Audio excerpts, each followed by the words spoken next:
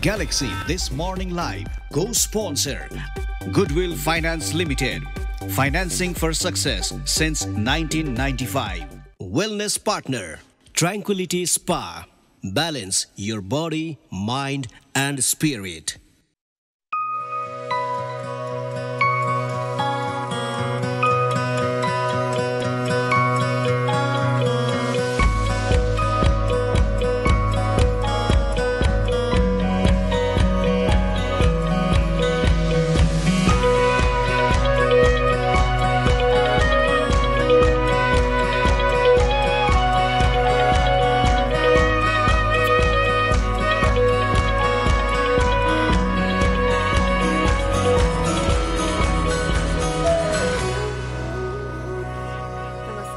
सुप्रभात। आँखा झिपिक गर्न पाएको हुँदैन, अर्को संसारबार आइसकेको हुँदो रहेछ। यो संसारबारको बिहानीमा समीर र सरिता। ओहो, सुप्रभातमा सुबिहानी यहाँहरूलाई तिमीलाई सुस्वागतम। कति त्यही त धन्यवाद सुकारी तिम्रो सुप्रभातको शुभेच्छा सहप्रस्तुताको। त्यही आज सबाटै सुरु भएछ। आज दिन एकदम शनिबार जस रमाइलो सुरुवात भएको छ। यहाँलाई नमस्कार छ र बिहान 6:30 बजिसकेको छ सर। त अलिकति ढिलो भयो हामी, तर ढिलो पनि मिल्दैन। अब हामी प्रोग्राम सुरु गर्ने क्रममा 6:30 ठ्याक्क आउन त खोज्छौँ, तर कहिले यसो सही त ढिला है, कार्यक्रम ढिला सुरु भयो। ल अब अगाडि बढ्ने हो। अगाडि बढौँ। आज असारको 9 गते भइसक्यो र सर त त्यो सञ्चार छिटो आयो भन्दैछ। म चाहिँ यहाँ असार 9 गते भइसक्यो, 6 दिन रोपाइ छ भन्दैछु म। र जुनको आज 24 तारिक, यानि कि जुन पनि जान लाग्यो। अब सबभन्दा लामो दिन भएको पनि 2 दिन भइसक्यो। बिस्तारै दिन पनि घट्ने क्रममा छ। जस दिन अगाडि बढ्दैछन्, अब अगाडि बढ्नुपर्छ। समीर, यसो गर्दा गर्दै आधी जिन्दगी बाँकी भइसक्यो। गर्नुपर्ने कति चिज छ। आजकल त अत्यास लाग्छ। के कस्तो हुँदो रहेछ भने, के एकदम काम गर्ने मान्छेलाई अत्यास लाग्दो रहेछ, कि एकदमै अल्छीलाई अत्यास लाग्दो रहेछ। त्यो दुईटा मध्ये एउटा हो। तिमीलाई एउटा गीत छ, बोल छ यस प्रकार: आधी जिन्दगी बितिसक्यो भनेर भन्ने गीत सुनेको छौ तिमीले? अरु जाऊ। त्यसो मलाई वर्डिङ थाहा छैन। आई गेस हामी सबैले लागु हुन्छ। सबैले नभन्ला अब अलिकति 35-40 काटेपछि त्यो गाउन थालिन्छ क्या अरे, अनि 50 काटेपछि झन् गाउन थालिन्छ क्या अरे, अनि 60-70 रुपियाँ चाहिँ गाउँ कि नगाउने हुँदो रहेछ जस्तो लाग्छ त्यो गीत। म त 100 वर्ष बाँच्ने हो समीर। 100 वर्ष बाँच्नलाई ठक्क किन 100-200 नै भन न। अब हैन, म ठक्क 100 सम्म म हेल्दी ठक्क लाएर आफै बाथरुम जान सक्ने हिसाबले बाँच्ने हो। 100 को बर्थडे मनाएको दिन ठक्क लाएर पल्टिने हो एकैचोटि। अनि त्यसपछि कसैलाई दुःख नदिकन बाई बाई भन्ने हो। भनेपछि 50 वर्षमा ठक्क आधी जीवन हुन्छ। सो अहिलेसम्म म के अरे त्यो हाफ अझै पहिलो हाफमै छु भनेर म जिन्दगी रमाइलो मनाउँदैछु भन्दै गर्दा आजको सूर्योदयको कुराकानी गरौँ। सूर्योदयको कुराकानी गर्नुपर्दा 5:09 बिहान सूर्योदय भएको थियो भने 7:03 सूर्यास्त हुन्छ। चर्को गर्मी छ, त्यही भएर पानी परेको आवाज पनि मजा आउँछ।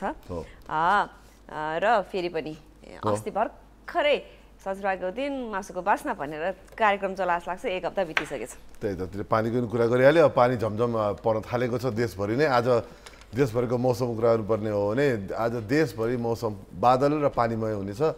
बर्खाले समात्दैछ बिस्तारै। हिजो अस्ति दिनभरि घाम लाग्यो भनेर कम्प्लेन पनि गरिरहेको थियो हामीले, तर त्यो अब बिस्तारै त्यो दिनहरू पनि जान्छन्। हो, मनसुनमा भनेको फेरि बर्खा भनेको फेरि दिनभरि सधैँ पानी पर्छ भन्ने छैन। त्यो एउटा मान्छेको गलत सोचाइ हो। एकदम टन्टलापुर चर्को गर्मी घाम पनि हुन्छ भने बिचमा पानी पर्न थाल्छ, जुन आज हामीले देख्नेछौँ। हिजो राति पनि पानी पर्यो देशका विभिन्न भागमा भने आज दिनभरि मौसम चाहिँ नि यस्तै देशभरि तराई पाहाडमा बादल पानी हुने देखिन्छ। बिचमा यसो घामको किरण पनि देखिएला। समीर, आज तिमीले मलाई विश नै गरेनौ नि?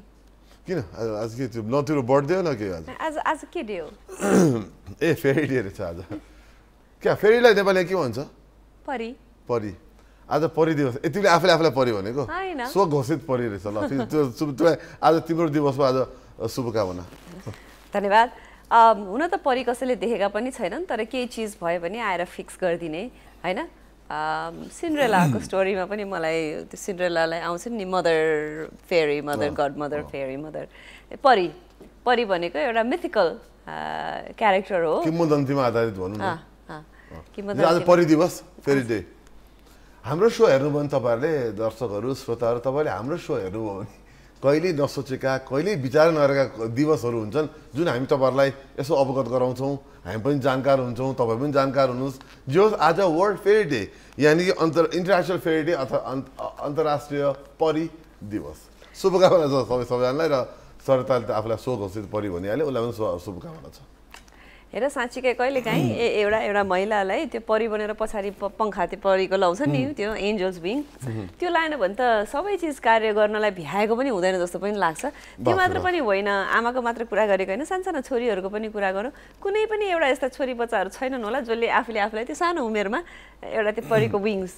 आफूले सक्ने हिसाबका थरीथरीका म त दुर्डेबाट याद गरेँ दुर्डेले गरे नि होइन अब सहरमा मात्र होइन कि गाउँमा पनि आफ्नै तरिकाको जे हिसाबको हुन्छ त्यो हिसाबले आफूलाई परी फिल नगरेका छोरीहरू चाहिँ कोही पनि छैनन् होला र साँच्चीकै नै छोरीहरू यो धरतीमा परीकै रूपमा आएका पनि हुन्छन् आज सम्पूर्णलाई जसलाई हामीले परीको रूपमा हेर्छौँ उनीहरूको लागि ह्याप्पी इन्टरनेसनल फेरी डे छैन अब केही ग्रुपहरू समाजमा उहाँहरू आफूलाई परी भनेर मैले भने त भर्खरै आफूलाई पनि पाइयो जसलाई पनि पाइयो जसलाई परी भन्न चाहनुहुन्छ यहाँ सबैलाई शुभकामना भन्दै अब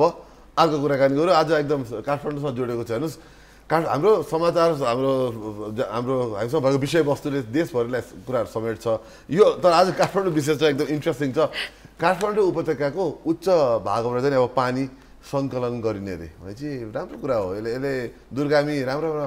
कुराहरू हुनसक्छ यसबाट कस्तो भयो भने यो खडेरी त यस्तो धेरै परेको हुन्छ काठमाडौँको हकमा उपत्यकाको हकमा कुरा गर्ने भने जमिनमा पानी नै छैन हामी नयाँ बस्तीहरू बसाल्छौँ कम्युनिटी लिभिङ भन्छौँ के गर्ने त भने पनि पृथ्वीमा तलसम्म पुवाल पारेर बोरिङको पानी निकाल्ने गर्छौँ समीर त्यो पनि कति तलसम्म पुवाल पारिसकेपछि पनि पानी आएन भन्ने फेरि अरू ठाउँमा गर्ने गर्छौँ जुन एकदमै पृथ्वीलाई राम्रो पनि होइन तर अहिले उपत्यकाका अग्ला ठाउँहरूमा पोखरी निर्माण गरिने भनेर भनिएको छ विभिन्न स्थानमा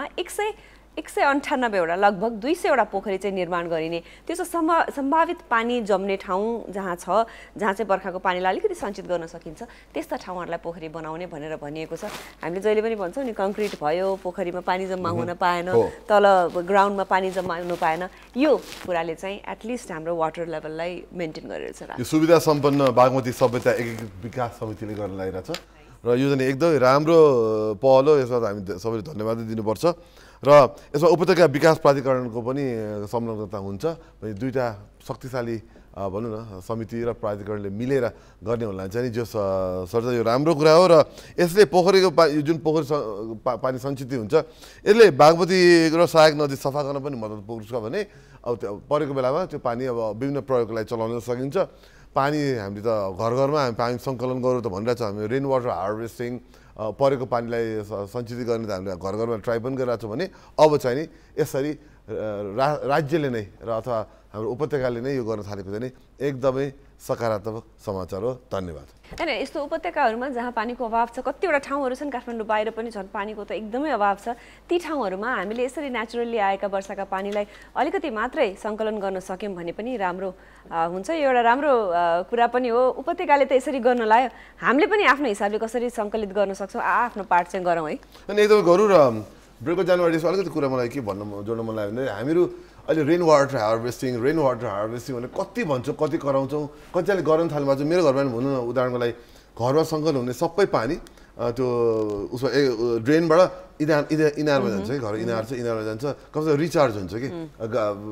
कसैको तपाईँहरूको बगैँचा छ भने बगैँचा नै रिचार्ज गर्न सक्नुहुन्छ तर यसरी अब उपत्यकामै गरेपछि चाहिँ धेरै नै राम्रो पहल हो जस मलाई अरू नगरपालिका अरू ठाउँले पनि यसरी यो सिको गरेको राम्रो हो जस्तो लाग्छ मलाई हो नि समीर हामीले जे सक्ने हिसाबले गर्छौँ समीरले भनेको जस्तो कोही इनारमा जाला कोहीको पानी सङ्कलन होला तपाईँहरू कोही आफू हामी भाडामा बसेका छौँ केही छौँ भने बाल्टी थापेर ट्याङ्की थापेर भए पनि त्यो पानीलाई रियुज गर्नुहुन्छ भने त्यो पनि एक हिसाबको रियुजै गरेको हो अलिकति अवेर हौँ हामी पानीको हाहाकार हुनबाट बचाउँ त्यति हो एकदमै यति भन्दै अहिले हामीहरू छोटो ब्रेकमा जान्छौँ ब्रेकपछि आज काठमाडौँ महानगरपालिकाको कुरा फेरि आउँछ ललितपुरको फेरि आउँछ अहिले त्यहाँ केही एकदमै आगामी वर्षको नीति निर्माणमा एकदम राम्रो कुराहरू आएका छन् हामी त्यसबारेमा छलफल गर्छौँ अहिले छोटो ब्रेक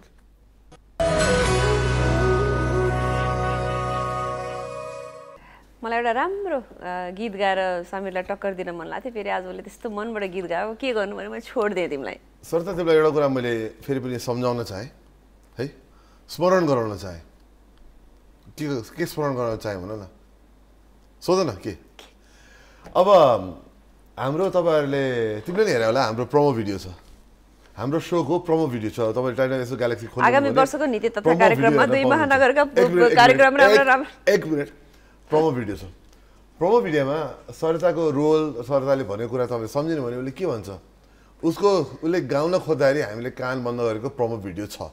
त्यो थाहा पाउँदा पनि सरिताले अब गाउँछु भन्नु भनेको त हामीहरुलाई यो सेटबाट थर्काएर भगाउन खोजेको भनेर मैले बुझेँ जुन म गर्न चाहन्न त्यसले गर्दा सरिता कृपया नगाइदिऊ तिम्रो स्वर प्रोग्रामको लागि मिठो छ गाउनमा चाहिँ किन वेस्ट गर्छौ नगर फर चेन्ज मैले तिमीले भनेको माने तिमीले पनि के याद गर्छौ ल सुन अब हुन त यस्तो छ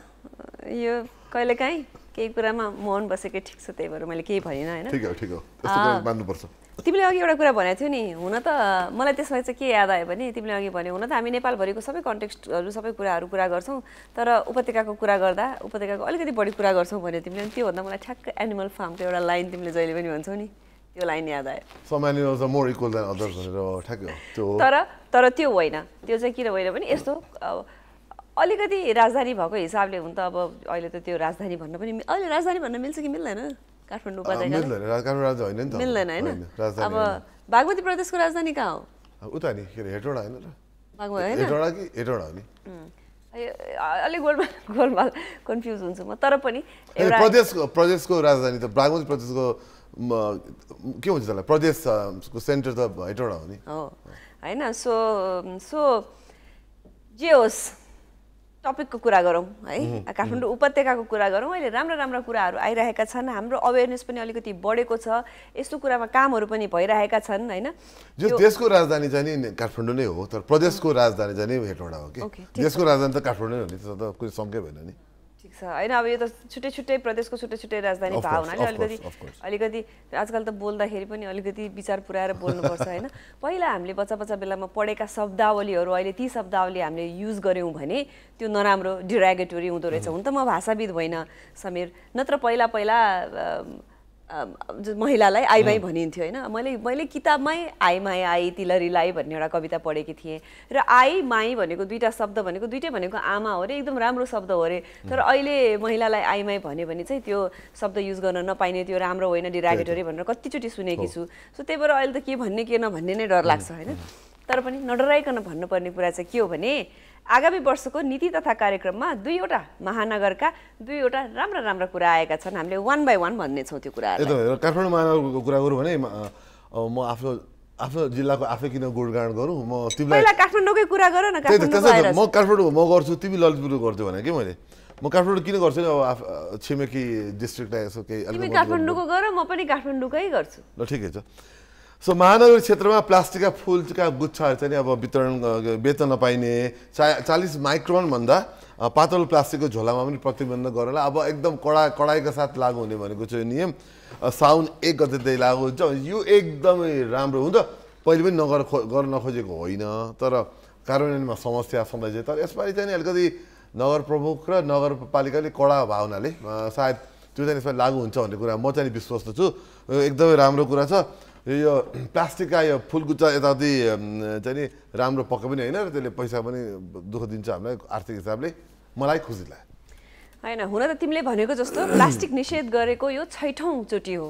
हैन एकचोटी अलि राम्ररी कार्यान्वयन भएको थियो तर त्यतिखेर ठ्याक्कै भूकम्प आयो समेत त्यो भूकम्पको त्यो मर्कामा प्लास्टिक प्रायोरिटीमा पनि परेन हैन त्यही भएर अब 6औं चोटी यसलाई कार्यान्वयन गर्दाखेरि पनि हामीहरुको कार्यान्वयन चाहिँ शून्य भएको थियो 6औं चोटी इम्प्लिमेन्ट गर्दाखेरि पनि तर तिमीले अघि भनेको जस्तो अहिलेका हाम्रा नगर प्रमुख अलिकति जाजुलले हुनु भएको र भनेको कुरा गर्ने जस्ता हुनु भएको हुनाले यो आइसकेपछि अब लागू हुन्छ होला अनि मलाई चाहिँ एक्साइटमेन्ट लेभल के भन न हामी सानसानो हुने बेलामा चिनीहरु केही किन्यो भने हामीले त्यो कागजको थुङ्गा के भन्छौं हामी त्यसमा पाउँथ्यौं हैन फेरि it will remind me of my childhood भन्दै अब चाहिँ म त्यो प्लास्टिक युज नगर्ने कुरामा चाहिँ एकदमै एक्साइटेड पनि छु म त प्लास्टिक म चलाउन छोडि पनि सकेछु त्यो भेरी अनेस्ट म अक्चुअली म तिम्रो थाहा छैन म चाहिँ के हुन्छ म हुन्छ त्यसमा साइकल चलाउँदा ब्याग बोक्नै पर्छ म जहाँ जाँदा जे किन्दा मेरो ब्यागै हुन्छ अब फलफुल किन्दा नि त्यो ब्यागमा हालिदिन्छु म त्यो प्लास्टिक पसलेलाई प्लास्टिक तपाईले राख्नुस् मलाई खुद्रामा पनि दिनुहोस् भने बरु आप किन्नु चाहिँ 5-6 आप छ त्यो पनि सिंगल दिनुहोस् म ब्यागमा राख्छु भन्छु यसरी गर्छु म त्यसले गर्दा मैले त्यसै पनि मैले प्लास्टिक चलाउन छोडिसकेको यस्तो छ कस्तो छ भने हामी चाहिँ एउटा कुन कल्चरमा हुर्क्यौं भने आफ्नो कुरा गल्तीलाई गल्तीलाई गल्ती पनि औलाउनुपर्छ है। हामी कसरी हुर्क्यौँ भने किराना पसलमा सामान किन्न जाँदाखेरि समेत एउटा प्लास्टिक हालिदिनु भए पनि साउजी 2टा प्लास्टिक हालिदिनु न अड्केला कि भनेर भन्ने, अनि घर गएपछि फोहोर फाल्न हुन्छ भन्ने खालको हाम्रो एउटा सोचाइ थियो एकचोटि। तर त्यो समयअनुसार चेन्ज भएको छ, त्यसले पृथ्वीलाई एकदमै हानि पुर्याउँछ भने अहिलेको यङ्गर जेनेरेसन, जस्तै अहिले मेरो घरमा कहिलेकाहीँ बिर्सेर मैले प्लास्टिक लगेँ भने पनि मेरा छोराछोरीहरूले त्यो अलाउडै छैन के घरमा। सो म सुध्रिएको चाहिँ अहिलेको यङ्गर जेनेरेसनले गर्दा हो। राम्रो कुरा छ, प्लास्टिक अलाउ नगर्ने भनिएको छ, हामी कसैले पनि यसलाई युज नगरौँ। त्यसपछि अब ललितपुरको कुरा गरिहाल्यो, छोटो समय छ, सरिताले सबै काठमाडौँ खाइदिए, ललितपुर कुरा गर्न पाइएन। ललितपुर आउनुभयो भने तपाईँले हरियाली देख्नुहुन्छ एकदम। अहिले तपाईँले ललितपुर छिर्न साथै हरियाली मजास देख्नुहुन्छ, रुख बिरुवा देख्नुहुन्छ भने अब ललितपुर महानगरपालिकाले एउटा अर्को राम्रो पहल के सुरु गरेको छ भन्दाखेरि एक घर एक बोट बिरुवा। हरेक घरमा तपाईँको जहाँ ठाउँ छ गमलामै नै किन नहोस् बोट बिरुवा उमार्नुहोस्। तपाईँले चाहिँ अब भवन निर्माण स्वीकृति दिँदा चाहिँ त्यहाँ त्यो लागु हुन्छ। हरेक भवन निर्माण गर्दाखेरि रुख अथवा बोट बिरुवा तपाईँले राख्नै पर्छ। हाम्रा मेयर साहबलाई धन्यवाद, एकदम मलाई त खुसी लाग्यो पनि हैन। मेयर साहबलाई धेरै धेरै धन्यवाद। यो कुरा धेरैदेखि अगाडि लागिराखेको, विदेशहरूमा यो नियम छ पनि। जति कङ्क्रिट जति घर बनाए पनि अलिकति माथिबाट यसो हेऱ्यो भने एउटा घरमा एउटा रुख हुनासाथ जङ्गल जस्तो देखिन्छ, हरियो देखिन्छ। विदेशमा हुन्छ तिनै आना जग्गा किन नहोस्, तपाईँले अलिकति पार्किङलाई छोड्नु भएको हुन्छ भने एउटा रुखको लागि छोड्न त मिल्यो समीर। हो एकदमै सर। दुईजना महानगरपालिका प्रमुखको बिचमा एकदम प्रतिस्पर्धा चलाएको छ। उमेरमा अलिक फरक तर काम भने त्यस्तै गजब गर्नु भएको छ। गुड कम्पिटिसन भएर छ। त्यति भन्दै अब हामीहरू न्युज जाने बेला भइसक्यो। न्युज जानु अगाडि आज गेस्टको बारेमा के भनिदिनु पर्ला स्क्रिनमा देखाउँ। आज हामीसँग एकदमै चिर परिचित गायक Duo, father and daughter Duo हुनुहुन्छ। उहाँ दीपक बज्राचार्यजी र चेरिसा बज्राचार्यजी हुनुहुन्छ। संसारबारको बिहानी इन्जोय गर्नलाई, रमाइलो कुराकानी गर्छौँ। जस उहाँहरूसँग हामी न्युज पछि कुरा हुन्छ। अहिले Manisha Bhandari galaxy 4K news लिएर आउँदै हुनुहुन्छ। हेर्दै गर्नु होला galaxy this morning live.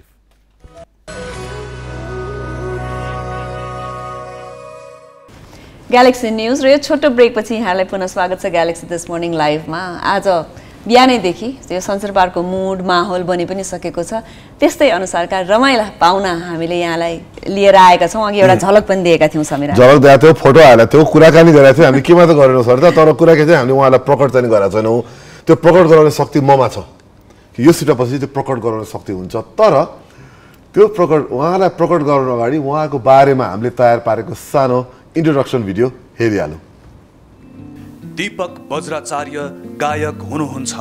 Vikram Samvat 2047 सालमा पहिलो एल्बम सार्वजनिक गरेका बज्राचार्यले अहिलेसम्म 300 भन्दा बढी गीतहरू गाइसक्नु भएको छ। नेपाली संगीतमा स्पेनिस र ल्याटिन जस्ता विदेशी स्वादहरूको परिचय दिने बज्राचार्यले केही वर्षदेखि भने आफ्ना गीतमा नेपालका मौलिक बाजा र धुनलाई समेट्दै हुनुहुन्छ। 3 दशक बढी समयदेखि नेपाली संगीत क्षेत्रमा सक्रिय दीपकका मायाको डोरीले, झुमी झुमी, मन मगन जस्ता थुप्रै गीतहरू लोकप्रिय छन्। चेरिसा बज्राचार्य गायक हुनुहुन्छ। बाल्यकालदेखि नै गीतहरू गाउने गरेकी चेरिसाका 1 दर्जन बढी गीत सार्वजनिक छन्। नेपाली संगीत क्षेत्रका तिनै 2 पुस्ता दीपक बज्राचार्य र चेरिसा बज्राचार्य आजको हाम्रो अतिथि हुनुहुन्छ। हो, नेपाली संगीत क्षेत्रका यिनै 2 पुस्ता आजका हाम्रा अतिथि हुनुहुन्छ। यहाँहरूलाई हाम्रो कार्यक्रममा धेरै धेरै स्वागत छ। नमस्कार। नमस्ते। Good morning. Good morning. Good morning. के रमाइलो लाग्यो आफ्नो तारिफ है। फेरि मैले भने प्रकट गराउन सकिन्छ भने नि प्रकट गराइयो नि त हैन। प्रकट भन्ने शब्दको मिसयुज भयो क्या? धन्यवाद दिदी, प्रकट गराइदिनु उहाँलाई हैन। धन्यवाद दिनु हैन। Thank you.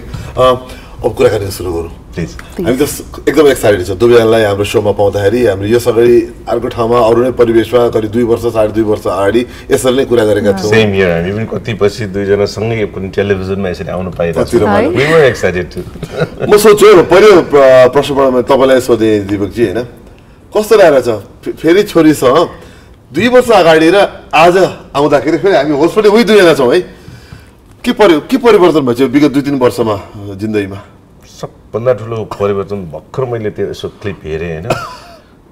उसको हाफ साइज भएछ। त्यो एकदम राम्रो देखाएको छ भाइ। Thank you so much. त्यो बेला चाहिँ भर्खर हेर्दाखेरि 2 वर्ष भन्दाखेरि केही नै होइन सर 2 वर्षमा चेन्जेस मैले ड्रास्टिकली चेन्जेस पाएको चाहिँ उसको वेट नै होला सबभन्दा होइन र त्यो भन्ने चाहिँ सक्ने भने एउटा बुवाले नै मात्रै हो कि अरूले त्यस्तो भने यति आवाज त्यो भनौँ न उसको बानी चाहिँ खाना खाने अनि लन्च डिनर जेसो सकिन पाएछ नि सिधै फ्रिज खोल्ने कि फेरि त्यो म बुझ्न सक्छु मेरो घरमा त दुईटा छोरीहरू छन् त्यस्तै हो है मेरो घरमा त दुईटा छोरी छन् आमा पनि त्यस्तै हो भने के गर्ने एउटा खाना ए होइन दुईटा बच्चा छन् तर त्यो फ्रिज चाहिँ बच्चाहरूले चाहिँ अननेसेसरी पनि खोल्दो रहेछन् कि बोर भयो कि फ्रिज खोल्छन् जस्तो लाग्यो है मलाई मैले त फ्रिजमा त्यो चिजहरू होइन कुनै पनि सोडाजहरू बन्दै गरिदिएको तर अब चाहिँ मलाई पिर चाहिँ के भने उसलाई त अब हुन त फेरि म सबै हाम्रो प्यारेन्ट्सहरूलाई के भन्न चाहन्छु भने हामीले भनेर नहुने रहेछ कि टाइमले आफै सिकाउँदा मैले उसलाई भन्दा म थाकिसकेको थिएँ वाट इज दिस किन के वाइ त्यस्तो के गरेको भन्थे होइन ठ्याक्क टाइममा आएपछि अब अहिले आएर अब उल्टो नाउ आई हेभ टु अब जहिले पनि मैले भन्नु चाहिँ पापा बेसी भयो अलिकति होइन म त सधैँ त्यस्तै हामी त अब भनौँ न खाना पनि खाइरहेको हुन्छौँ फाल्न पनि फालिरहेको हुन्छौँ बिहान दौडिन्छौँ नि त म एउटा कुरो भने हो रहेछ कि जस्तो हाम्रो परिवारमा नि अब एउटा समय आउँदो रहेछ कि प्रायः जति भने नसुन्ने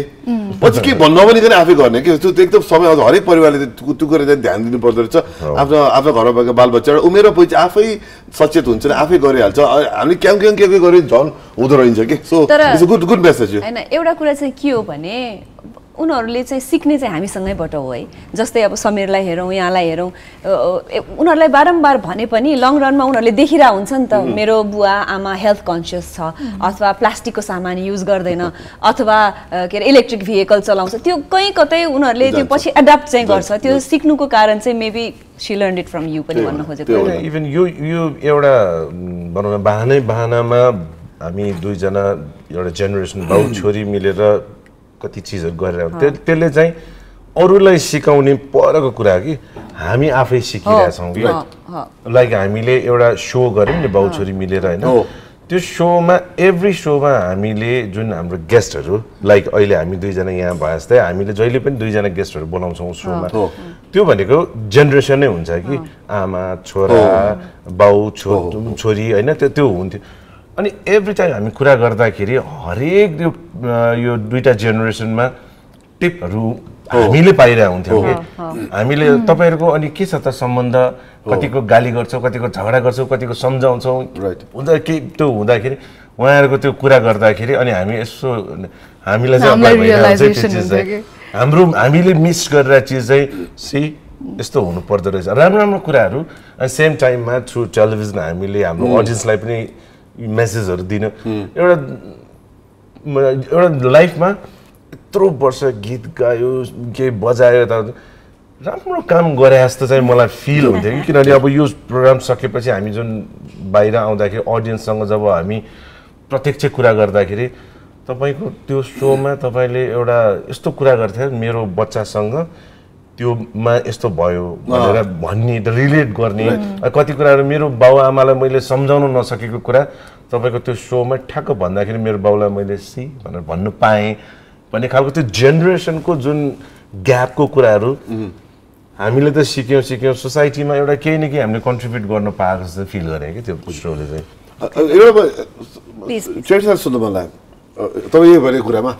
मैले पर्सनली चेयरको त्यो ट्राजेक्टरी हेरिरहेको छु कि अब पहिले त यसो हेर्दै गएको थिएँ त्यो टिएमएमएसबाट पनि हेर्दै गएँ अहिले पनि हेरेर आउँछु युट्युबमा तपाईँलाई के लाग्छ त्यो टिएमएमएस जुन तपाईँले प्रोग्राम चलाउनु भयो त्यसले तपाईँलाई एउटा सिङ्गरको हिसाबले एउटा म्युजिसियनको हिसाबले के कस्तो हेल्प गर्यो जस्तो लाग्छ तपाईँलाई या अथवा तपाईँलाई लाग्छ कि होइन बुवालाई नै बढी यसले प्रमोट गरेर पुस गर्यो जस्तो लाग्छ कि तपाईँलाई पनि यसले के हिसाबमा माथि लग्यो जस्तो लाग्छ तपाईँलाई कस्तो भन्ने अब एकदमै मलाई त फर्स्ट अफ अल म्युजिकल भन्दा नि पर्सनल ग्रोथ बेसी भयो लाइक हि जस्ट मेन्सन एकदमै धेरै कुराहरू सिक्यो हाम्रो बन्डिङ पनि आई थिङ्क त्यसबाट एकदम धेरै डेभलप भयो म्युजिकली पनि आई थिङ्क यति धेरै म्युजिसियन्सहरूसँग हामीले काम गऱ्यौँ जस्तै अब मैले कहिले पनि आई मिन भायोलिन्सहरू स्याक्सोफोनहरू यस्तो इन्स्ट्रुमेन्ट्सहरूसँग कहिले पनि गरेको थिएन त्यो experience every part of that experience was I think through out the hole so एउटा लर्निङ जर्नी नै थियो कि मेरो लागि चाहिँ टोटली अफ द टपिक है यो आफूले पनि फिल गराए भएर मैले दिपकजीलाई सोधेको आफू जहिले पनि मान्छेलाई जहिले पनि आफू चाहिँ 16 एट हार्ट नै लाग्दो रहेछ हार्ट मात्र के होइन हेर्दा पनि आफ्नो उमेरको अरूभन्दा त मै राम्रो देखिन्छु जस्तो सबैलाई लाग्छ चाहे यथार्थ जे होस् आफूलाई लाग्छ होइन अनि कहिलेकाहीँ यसो छोराछोरीलाई हेरिसकेपछि ध्यात तेरिका यिनीहरूलाई हेरेपछि चाहिँ आफ्नो रियालिटी चाहिँ हिट हार्ड हुन्छ कि हुँदैन अभियसली बिर्सिन्छ एज यु सेड होइन कहिलेकाहीँ चाहिँ अब स्पेसली त्यो मर्निङमा बिहान उठ्दाखेरि फोनमा केटाहरूसँग कुरा भइरहन्छ यताउता होइन अब युजली फेरि मर्निङमा धेरै जस्तो चाहिँ मलाई चाहिँ उ गर्ने स्पेसली अब त्यो हाम्रो संसारको अर्को पारीतिर अमेरिका समेकातिर साथीहरू पार्टी गर्ने टाइम हुन्छ नि त्यति बेला उनीहरू पार्टी गरेर बिहान फोन गरेर हुन्छ अनि त्यो कुरा गर्दा आफू पनि बिर्सिँदैन होइन जली मुडमा यसो आफू पनि भर्खर एज यु सेड भर्खर टिन जस्तो फिल हुने अनि पापा भनेर आउँदाखेरि त्यो त म त दिनु जस्तो याद गर्छु अनि कहिलेकाहीँ चाहिँ स्टप ग्रोइङ भने जस्तो लाग्ने कि मैले कान्छोलाई चाहिँ मैले योभन्दा चाहिँ ठुलो नहो त्यो त गाह्रो छ तपाईँले सोध्नु मलाई कसरी ब्यालेन्स गर्नुहुन्छ तपाईँ फ्यामिली म्यान तपाईँले तपाईँको फोटोहरू हेऱ्यो इन्स्टाग्राम हेऱ्यो भने तपाईँको फ्यामिलीलाई एकदमै समय दिनुहुन्छ तपाईँले मैले याद गरेको छु परिवारलाई एट द सेम त करियरलाई पनि उत्तिकै समय दिनुभएको छ त्यही हिसाबले अगाडि बढाउनु भएको छ यो सिक्रेट के हो मतलब के गर्नुपर्छ तपाईँ जस्तो लेभलमा एउटा सेलिब्रिटी स्टार अपनाइसकेको मान्छेले फ्यामिली र प्रोफेसनलाई ब्यालेन्स तपाईँ के गरेर गर्नुपर्छ त्यो अब credit goes to family as well त्यो फ्यामिलीले पनि ब्यालेन्स गर्ने कुरा हो सबभन्दा स्पेसली म अमिरा मेरो वाइफ होइन उसलाई म क्रेडिट दिन चाहन्छु उसले चाहिँ सी ब्यालेन्स सबै चिज ऊ बिहान पूजा पनि गरेर देख्छु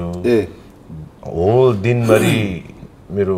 परिवार हेर्ने बच्चाहरू हेर्ने पनि त्यो पनि देखिरहेको हुन्छु मलाई पनि सबै टेक केयर गर्ने इभन कहिलेकाहीँ त्यस्तै अब मेरो लाइफस्टाइलमा कहिले इभिनिङमा क्लबिङ गर्नु पर्यो भने त्यहाँ पनि मलाई कम्पनी दिइरहेको हुन्छ उसको थ्रेस होल्ड नै खतरा लाग्छ क्या मलाई कहिलेकाहीँ अनि अब अगाडि त भन्यो भने फेरि मातिन्छ भनेर खुलाउँछ अगाडि चाहिँ भन्दिनँ होपफुली कहिलेकाहीँ चाहिँ होइन सो थ्याङ्कफुल चाहिँ हुन्छ सबै ठाउँमा बिहानको त्यो पूजा गर्नेदेखि लिएर बेलुका मलाई क्लबसम्म बच्चाहरूको त्यो उसको लागि त्यसले पनि मलाई चाहिँ हेल्प हुन्छ अब फ्यामिलीलाई मैले बेसी टाइम दिनु भनेको लाइक सबभन्दा ठुलो इक्जाम्पल लाइक ऊ खालि मेरो वाइफ भएर होइन कि मेरो साथी पनि भने अकम्पनी दिइरहेको हुन्छ कि अब क्लब जानलाई मलाई साथी नै चाहिएन भनेपछि त्यो पनि मेरो family time became family time भयो होइन साँझतिर बस्छु अब ऊ नै भनौँ न अब छोरी भन्दा पनि मेरो साथी भइसक्यो अब होइन मेरो कति कुराहरू सेयर हुन्छ उसले मलाई सजेस्ट गरिरहेको हुन्छ अब फेरि एउटा मेरो पनि अब चलाखी भनौँ न मलाई चाहिँ अब आफूलाई यदि अप टु डेट राख्ने हो भने उनीहरूसँग सेयर गर्नु पर्यो कति चिजहरू मैले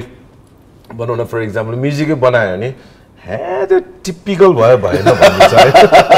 आजकल त्यस्तो कहाँ सुन्छ कसले सुन्छ त्यस्तो भन्ने टाइपको हुन्छ अनि कस्तो सुन्छ त भन्दाखेरि यस्तो सुन्छ नि भन्छ इन्टायर एउटा युनिभर्सिटी नै अगाडि बसेर जस्तो फिल हुन्छ कि त्यो यस्तो यस्तो सानो सानो कुराहरूले चाहिँ त्यो चिज चाहिँ ब्यालेन्स भएको हो कि अब उसँग म म्युजिकै गरिरहेको हुन्छु कामै गरिरहेको छु तर सेम टाइममा फ्यामिलीसँग टाइम जस्तो नै फ्यामिली टाइम सँगसँगै आफ्नो प्रोफेसन पनि सँगसँगै गइरहेको भएकोले त्यो दुइटै चिज ब्यालेन्स चाहिँ अटोमेटिकली भएको हो कि राइट अफ कोर्स इफ उनीहरूले त्यसलाई इनिसिएट नलिएको भए चाहिँ it won't happen of course त्यही त त्यो के सुन्नु लाग्छ नो ब्रेकमा जाऊँ न ब्रेक जाउँ न ब्रेक जानै मन छैन म यस्तो रङ गरेर ल भयो ठिकै छ ब्रेक भयो जौला नि त आखिर मेरै कन्ट्रोलमा छ क्या अरे छोटो ब्रेकमा ब्रेकपछि हामी फेरि दुईजना गजब अतिथिलाई लिएर आउँछौँ छोटो ब्रेक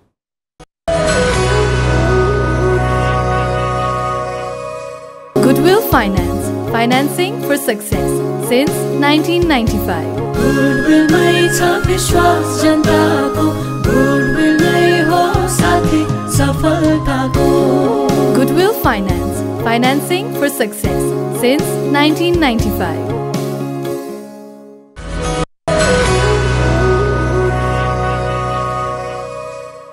छोटो ब्रेक पछि पुनः स्वागत छ ग्यालेक्सी दिस मर्निङ लाइभमा आज हामी फादर डटर डुओ दीपकजी र चेरिसाजीसँग कुराकानीको क्रममा छौँ मैले चेरिसालाई सोध्न चाहेँ है हुन त यो ओभर युज भएको जस्तो पनि लाग्छ मलाई यो शब्द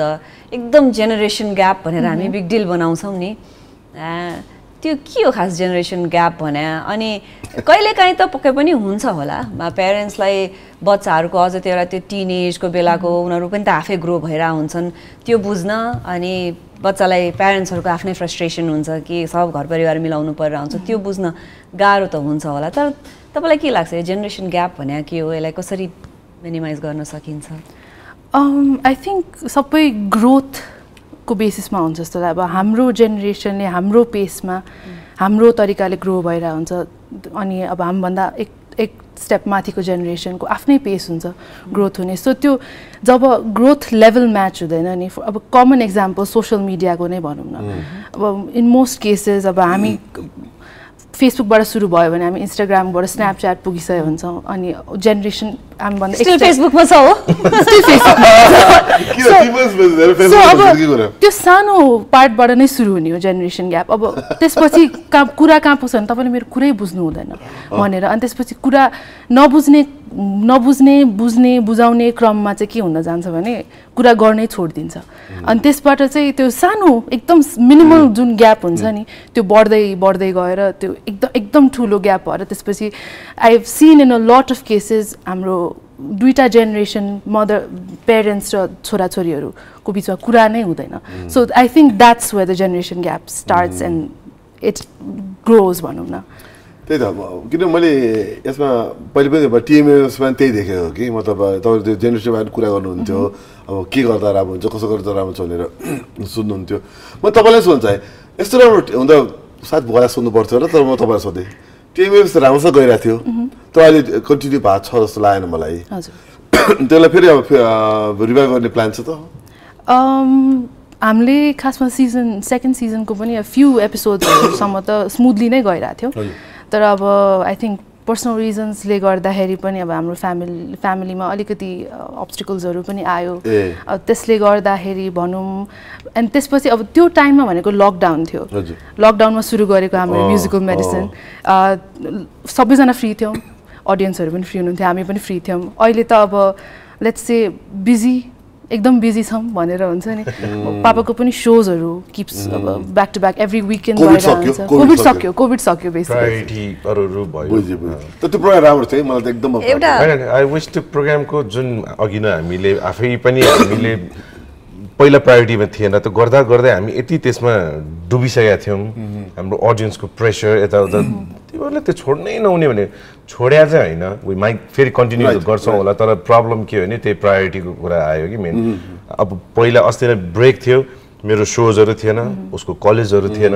अब ब्याक टु उसको कलेजको प्रेसर आफ्नो ठाउँमा छ मेरो सोजको प्रेसर त्यो भइरहेको छैन फेरि मेन टाइममा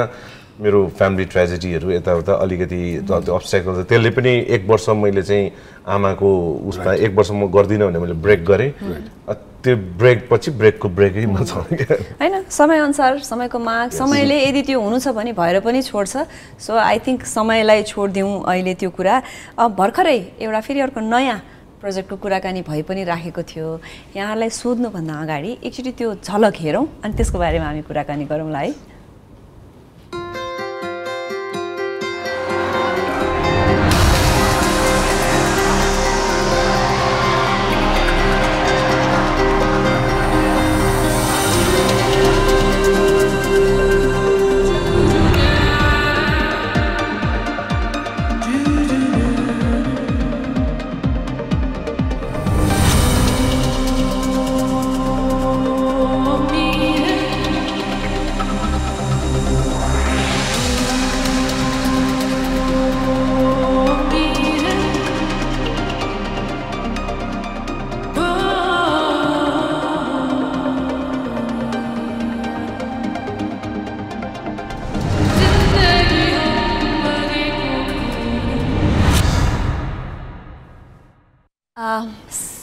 स्याटरडे मर्निङबाट एकैचोटि फ्राइडे नाइटमा पुग्यो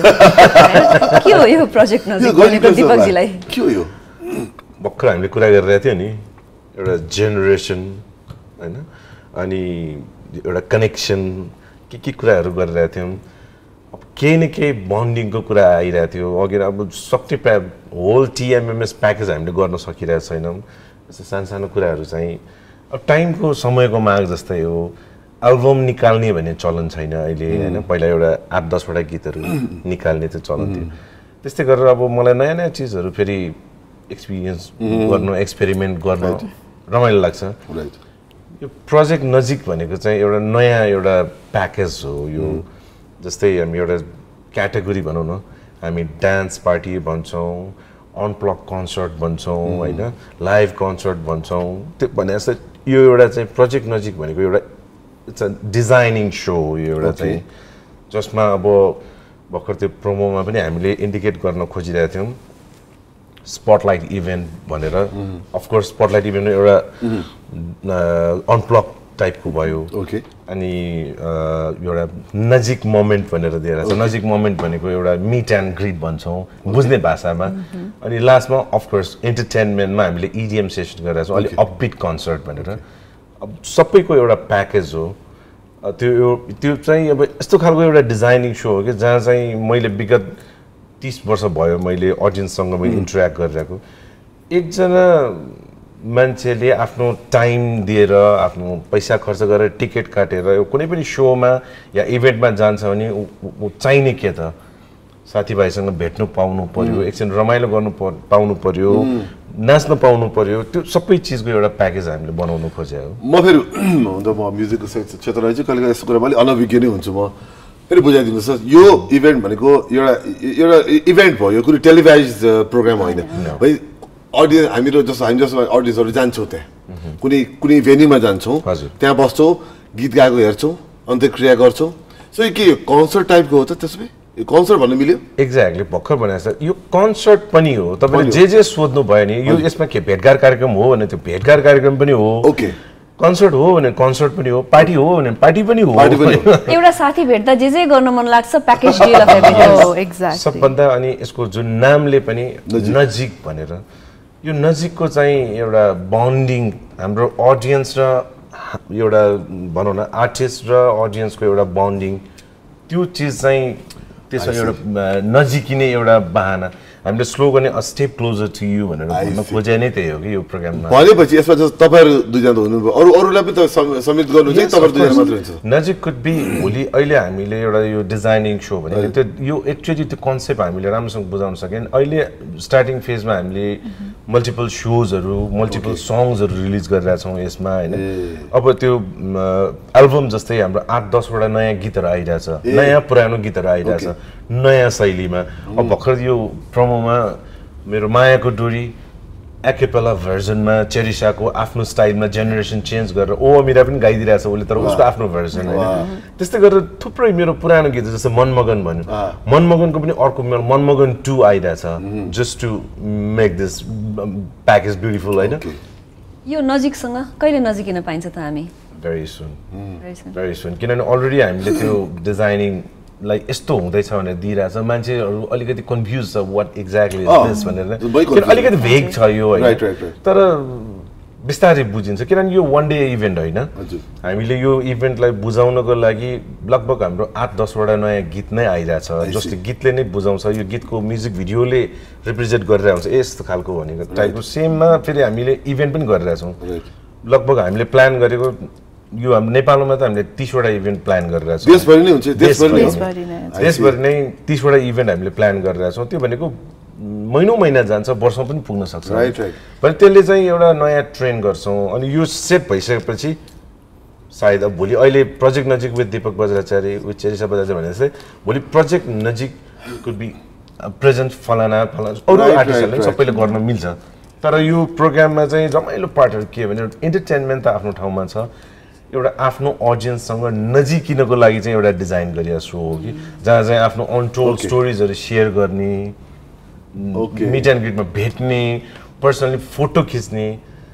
लाइक सधैँ एउटा कन्सेप्ट के होइन सेलिब्रिटी भन्छ होइन हामी यस्तो सानो देशमा छौँ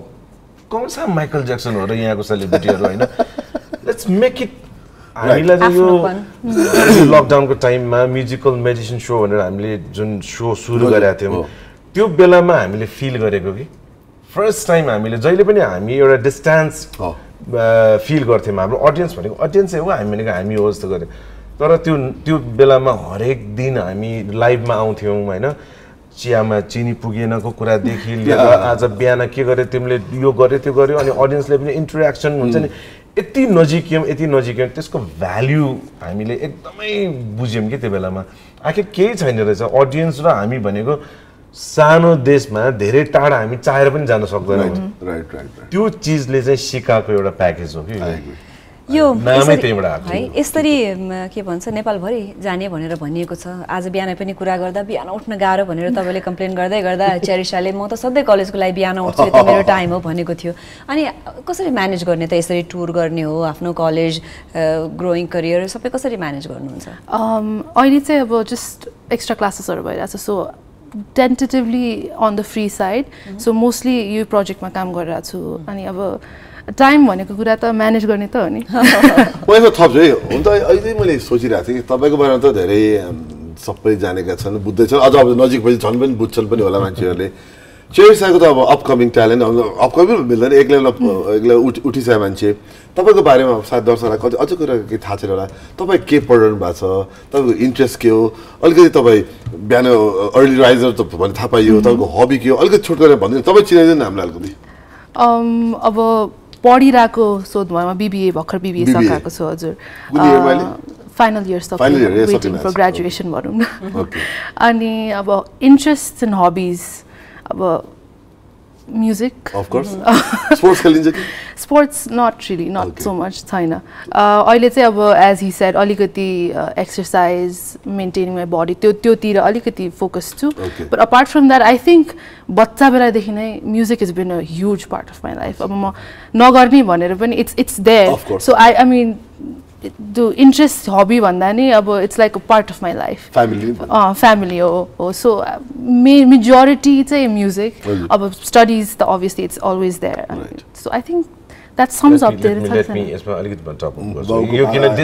यो टाइममा चाहिँ मलाई अपर्च्युनिटी पनि हो कि यो टपिक यो किन मैले कुरा गर्न खोजेँ भने जहिले पनि अब हुन त कहिले पनि मेरो फ्यामिलीमा म हाम्रो उसमा यो बन्नुपर्छ त्यो बन्नुपर्छ म्युजिकमै लाग्नुपर्छ या म्युजिक बाहेक अरू गर्न पाइँदैन त्यस्तो खालको हुन्छ नि म म्युजिकमा छ त्यस्तो त मैले कहिले पनि मेरो ग्रुमिङमा त्यस्तो चाहिँ छैन त उसको चाहिँ अहिले जुन नजिकै कुरा गरेँ प्रोजेक्ट गर्ने भनेको सायद हाम्रो दर्शकहरूले के सोच्नु होला भने ओके अब दुईजना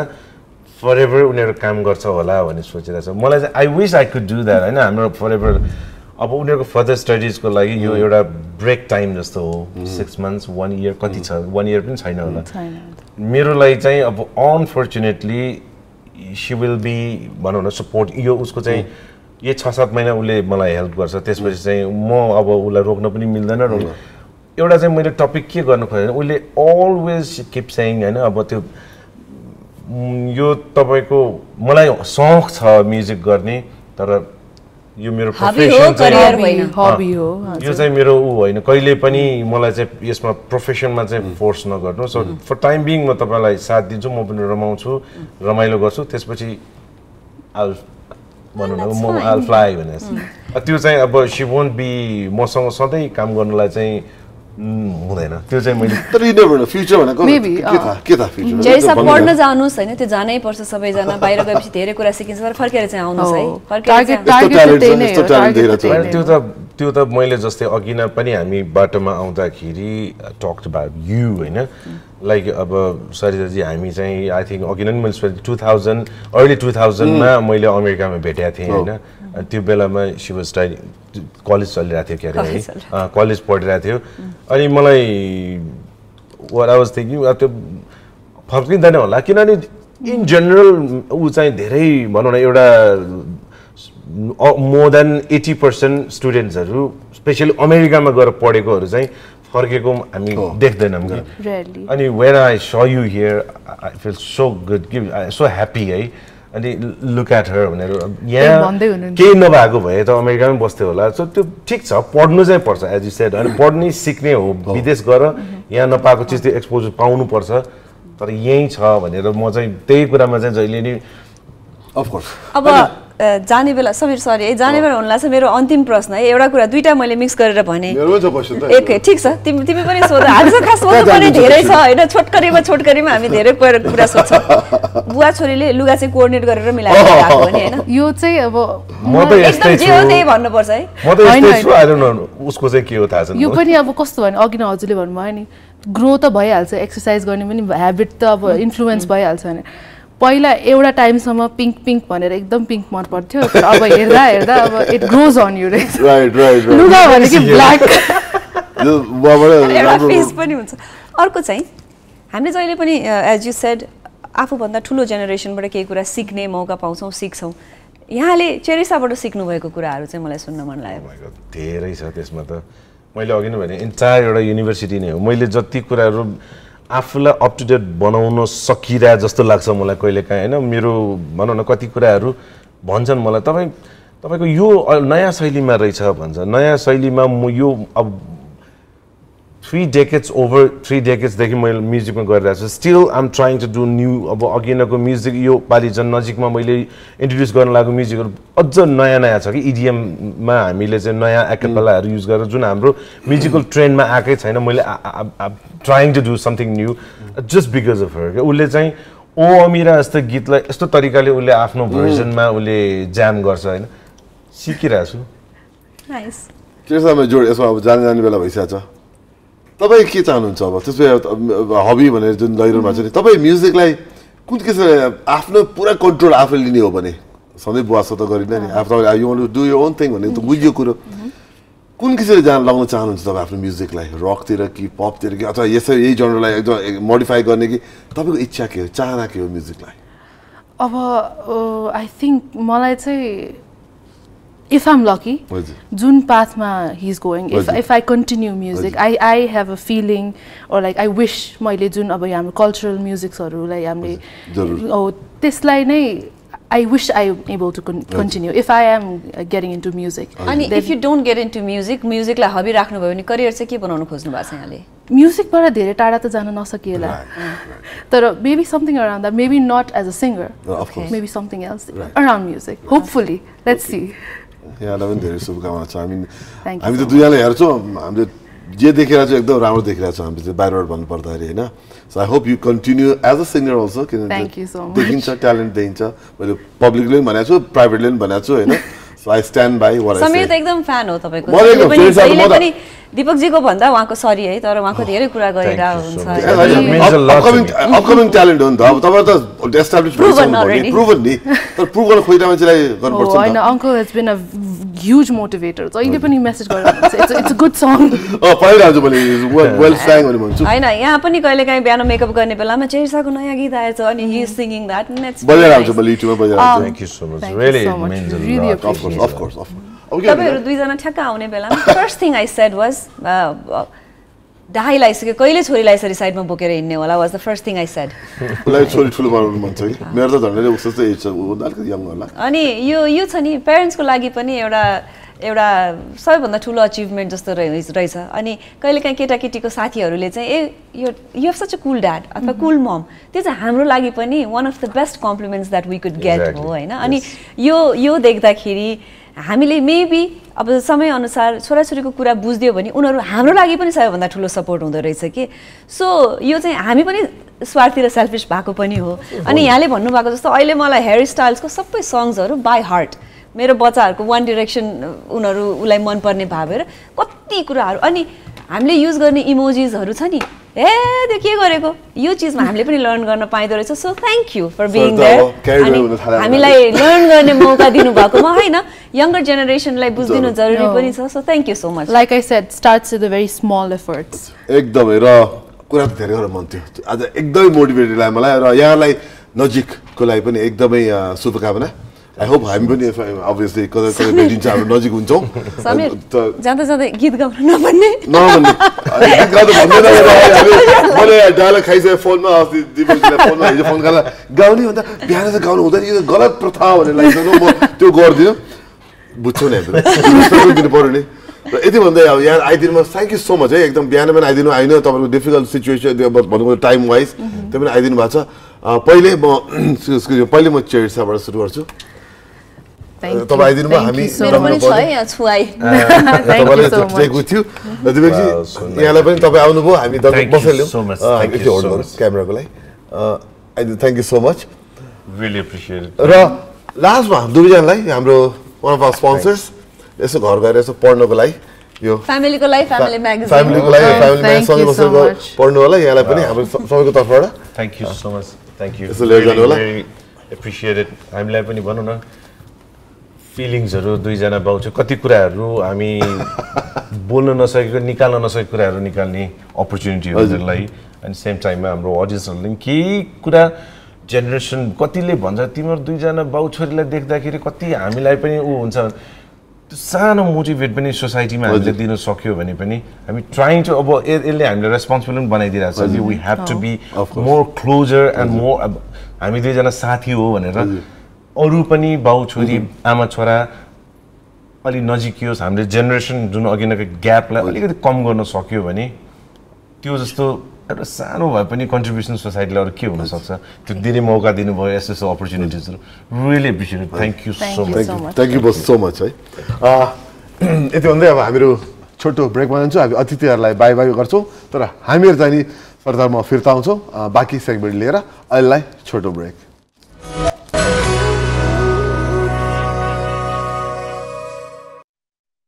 शनिबारको बिहानी हाम्रो पाहुनाहरूसँगको रमाइलो कुराकानी पछि फेरि हामी यहाँहरूसम्म उपस्थित भइसकेका छौँ समीर एकदम भइसकेका छौँ र आज एकदम रमाइलो कुराकानी पछि अब हामीहरू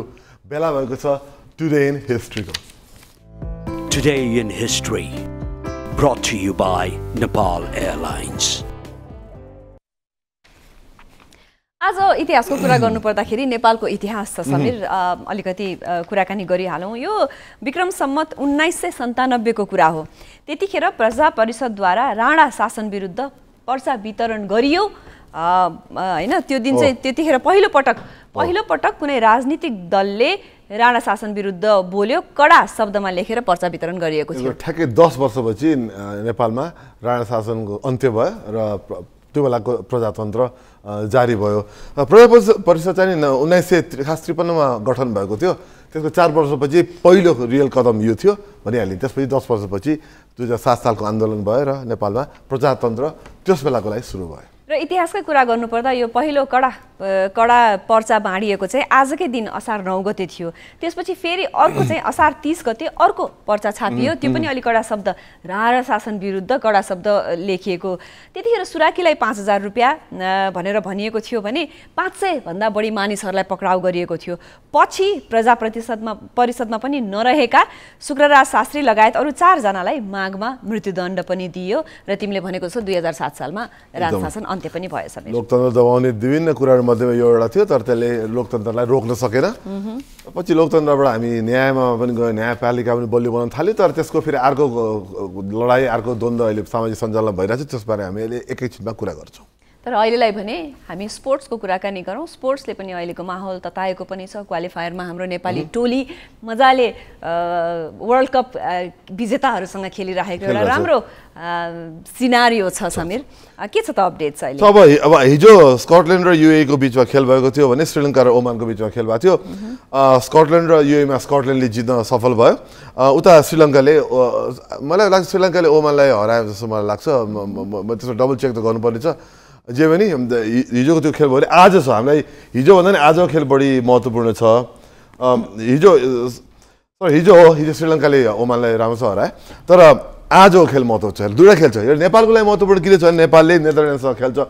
यदि नेदरल्यान्डसँग नेपालले हरायो भने नेपाल नेदरल्यान्ड्सभन्दा माथि जान सक्छ तालिका पोइन्टको हिसाबले भने उता जिम्बाब्वे र वेस्ट इन्डिजको ठुलो खेल छ त्यसले चाहिँ शीर्ष स्थानलाई गर्छ किन अब जिम्बाब्वे होम टिम वेस्ट इन्डिजले राम्रो खेलिरहेछ त्यसमा चाहिँ शीर्ष स्थान त्यो ग्रुपमा शीर्ष स्थान दिनलाई जिम्बाब्वे र वेस्ट इन्डिज कसले जित्छ हेर्न लागेको हुन्छ आज दुवै खेल रमाइलो हुन्छ नेपाललाई त समर्थन गर्नै पर्यो हेर्न नभुल्नु होला आज 12:45 मा चाहिँ पौने बज्छ अब 10वटा देशहरू खेल्दैछन् यसमध्ये 2टा टप टिम चाहिँ वर्ल्ड कप खेल्छ भनेपछि टाइटै हुन्छ हैन साफ च्याम्पियनसिप पनि भइरहेछ फुटबलको यता क्रिकेट यता फुटबल यसमा नेपालले खेलिरहेछ यो भारतमा भइरहेछ आज एकदम इन्ट्रेस्टिङ खेल्छ सर त नेपाल र इन्डिया नेपाल र इन्डिया पौने 8 बजे छ हेर्न नभुल्नु होला भने उता पाकिस्तान र कुवेतको पनि छ त्यो पनि त्यो पौने 4 बजे छ नेपालले असार 12 गते फेरि पाकिस्तानसँग खेल्नेछ भने भारतले चाहिँ अहिलेसम्म 8 पटक उपाधि जितिसकेको छ। नेपाल, भुटान, पाकिस्तान अहिलेसम्म उपाधिविहीन छन्। वेल अल द बेस्ट हाम्रो नेपाली टिमलाई, चाहे यता वर्ल्ड कप क्वालिफायरमा होस् चाहे साफ गेममा होस्, दुईटै टिमलाई धेरै धेरै शुभकामना। एकदम यो हुँदै अब आज हामीहरू अब तपाईँले प्रतीक्षा गर्नुभएको हामी सेगमेन्टमा जान्छौँ। अहिले यो जुन अनसोसियल भनेको सामाजिक सञ्जालमा अहिले भएका समसामयिक विषयलाई लिएर तपाईँहरूले के प्रतिक्रिया दिनुभएको छ सामाजिक सञ्जालमा हामी त्यो तपाईँको सामु राख्छौँ। आजको टपिक चाहिँ यो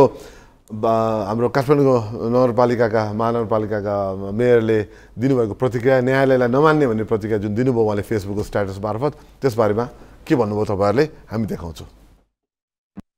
उच्च अदालत पाटनले सेन्सर बोर्डले अनुमति दिएका कुनै पनि चलचित्र प्रदर्शन नरोक्न अन्तरिम आदेश दिएसँगै काठमाडौँ महानगरपालिकाका प्रमुख बालेन्द्र शाहले सामाजिक सञ्जालमा लेखे, जहाँ सवाल देशको सार्वभौमिकता र स्वाधीनताको आउँछ, म कुनै कानुन र अदालतलाई मान्नेवाला छैन। फिल्म लेखकले नेपाल भारतको अधीनमा थियो भनिसकेपछि उनीहरूको नियत थाहा हुन्छ। यो कुरालाई नेपाल सरकारले स्टन्ट भन्नु र अदालतले फिल्म चल्न दिनु भनेको नेपाल भारतको अधीनमा थियो, अदालत र सरकार भारतको गुलाम भएको बुझिन्छ। यसको लागि जुनसुकै सजाय भोग्न तयार छु, तर फिल्म चल्दैन र चल्न दिइने छैन। मेयर शाहले आदेश नमान्ने भन्दै अदालत र सरकारको कडा आलोचना गरेपछि सामाजिक सञ्जालमा सोही विषयको चर्चा छ। उज्जवल नेउपाने लेख्छन्, भनेपछि अदालत भन्दा बालेन माथि, बाँकी न्यायालयले टुङ्गो लगाउला। यस्तै खगेन्द्र सङ्ग्रौला ट्विटरमा लेख्छन्, अदालत र सरकार भारतका गुलाम भए भन्ने मेयर बालेन ब्रोको हाक्का हाक्की आरोपको जवाफमा अदालत र सरकार कान समाएर उठबस गर्लान् कि केही प्रतिक्रिया गर्लान् जान्न मन छ। उता आरबी खड्का सुझाउँछन्,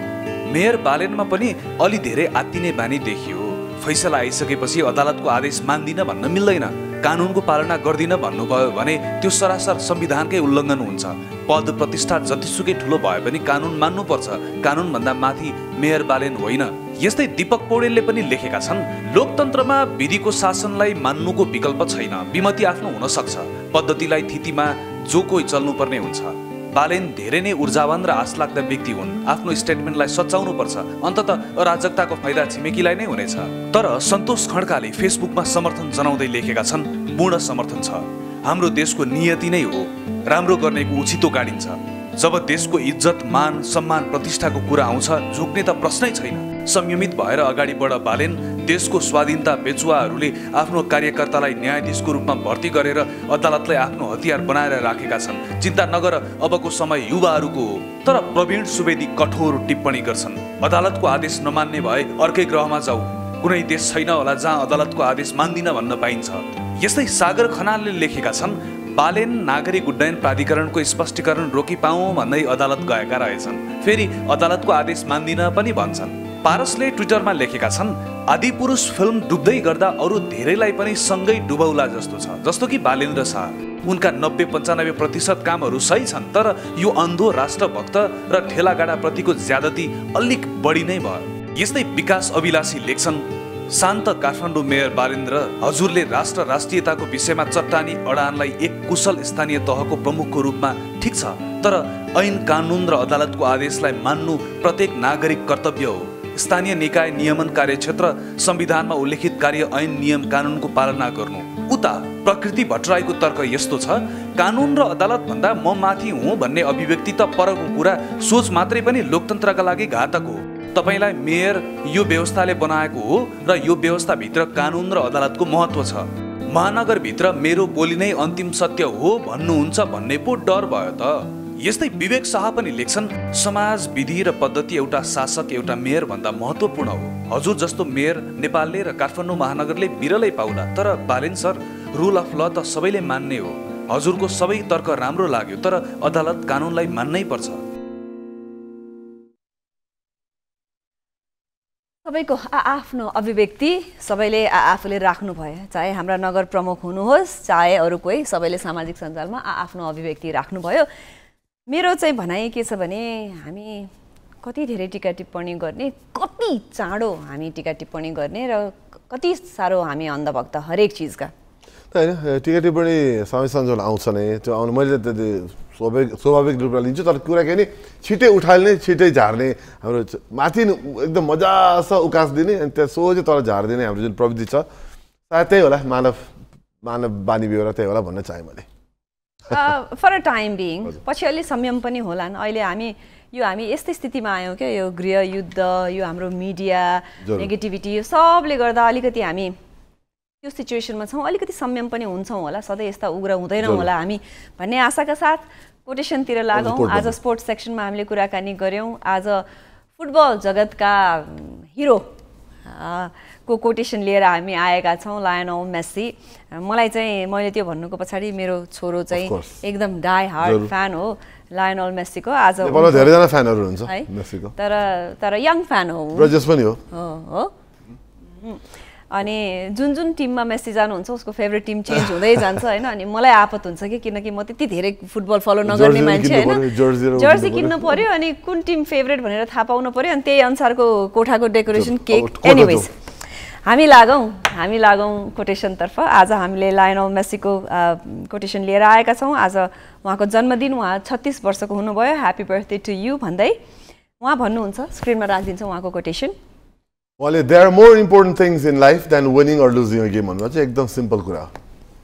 सिम्पल त्यसले यसले धेरै कुरा बोकेको छ कि त्यो भनाइले जित्नु र हार्नु मात्रै होइन कि जिन्दगीमा सबै कुरा तर आफूले गर्ने काम चाहिँ गर्नुपर्छ भनेर उहाँले आफूले गर्ने काम गरिरहनु भएको छ नि उहाँले जित्दा हार भन्ने छैन तर मलाई कहिले के लाग्छ उहाँ जित हार्नुमा चाहिँ त्यो भन्नै त एउटा कुरा हो तर उहाँले जित्न चाहनुहुन्छ उहाँ चाहिँ यत्रो लामो भूमिका बाँधे पुरा इन्थुजियास्टिक भएर कोट भन्छु ठ्यास एनिवेज अब कुरा त मैले मेरो भनाइ राख्दै त्यति मात्र हो एनिवेज अब जाने हो अब के हो जाने पर्ला जस लायनल मेस्सी अथवा लायनल मेस्सी तपाईँ जो भन्न चाहनुहुन्छ उहाँको कोट सहित आज हामीहरू अब कार्यक्रमको अन्त्यमा आइसकेका छौँ समयले हामीलाई बाई बाई भनिसकेको छ हामी पनि तपाईँलाई बाई बाई भन्छौँ यहाँ सबैजनालाई समयको लागि धन्यवाद आशा छ यहाँलाई कार्यक्रम मन पर्यो होला र भोलि बिहान फेरि 6:30 बजे हामीहरूलाई देख्नु नै हुनेछ सुन्नु नै हुनेछ ह्याभ अ गुड डे नमस्कार